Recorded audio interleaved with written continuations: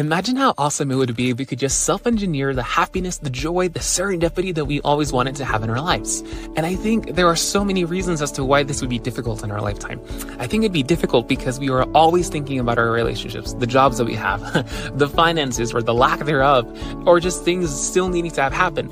And I think that when we find ourselves looking at these things, it can be really difficult, or I should say very easy for us to want to fall into the trap into thinking that we just cannot engineer this happiness today in our lives.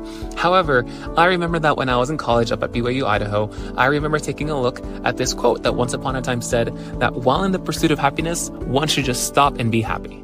If you ask me, I think that sometimes we have to recognize just how far we've come and for us to realize that what we have today may be the very things that we wanted once upon a time. But if by chance it isn't, then we should look forward to something and try making it happen. Because I think that happiness comes when we put an effort to make things happen.